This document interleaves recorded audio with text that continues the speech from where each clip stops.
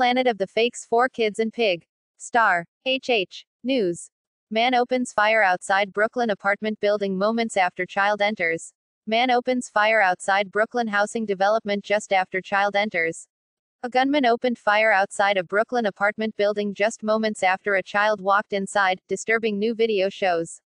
The footage, released by police Monday night and captured around 12:45 a.m. Friday, shows an adult, followed by a small child wearing a red hat, walking into the Sheep's Head Bay houses on Avenue West near Nostrand Avenue. A man follows and holds the door open as he fires his handgun in another direction, outside the building, the clip shows. He fired several shots before fleeing into the building, cops said. Police are still searching for the suspect. No one was injured. Full video link in the description. Like, follow, share, subscribe, and comment, hit the bell.